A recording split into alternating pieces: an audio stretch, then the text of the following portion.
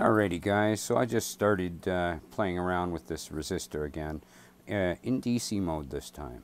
Originally I had it on the AC tap point going into the diodes, and I'm like, well, how about negative resistance? What's that going to do for us? How does that alter the circuit? And I should rephrase that as negative DC resistance. It's through the diode on the negative side across the resistor. It does affect the load. These are all things that maybe should be taken into consideration. So we have 320, 330 watts in there. Bulbs are fairly dull. Resistance is quite high. I can turn it up from this point. Higher, the bulbs will get brighter. Not much, up to the max. And we have a 365 watt input is pretty much the peak there with the negative DC resistance. Alright, so we'll turn that off. I'll go at moving these. I don't know if these diodes are burning hot. They probably get burning hot, burning quick. I didn't try positive resistance. I just did AC resistance to negative DC resistance. And yeah, we'll probably maybe try positive resistance as well. I don't know what'll happen considering the bulbs are positive resistance. It'll probably just heat the resistor.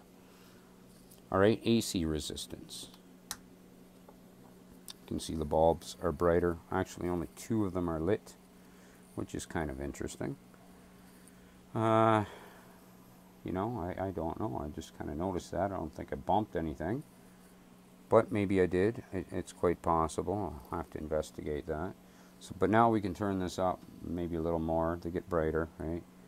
Less resistance here. So there's 444 watts, and they're you know, good and bright DC. So we can turn it all the way down too, right?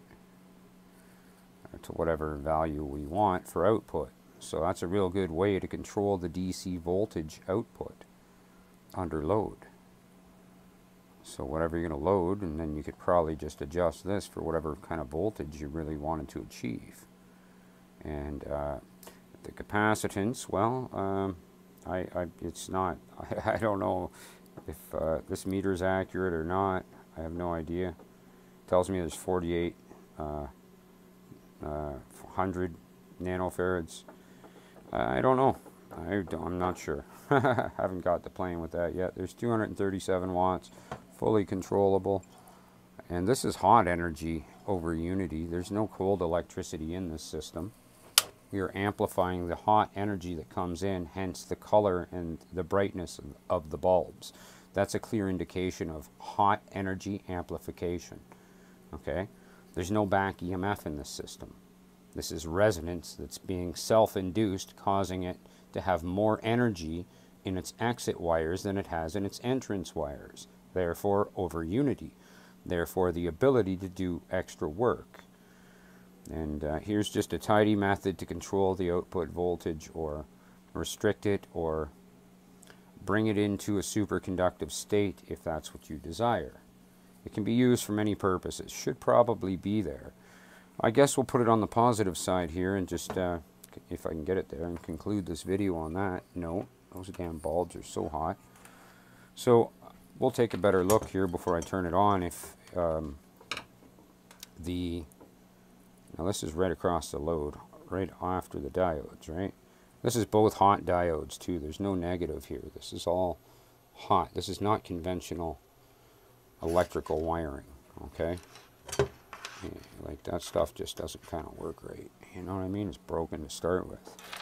Alright, so it could be that that diode wasn't touching that other connection there. I think it is now.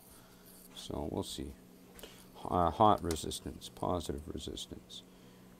Right away we noticed 93 watts. Bulbs are not lit at all. We can turn it up though with positive resistance. That meter's going crazy, so maybe it's, who knows what it's doing.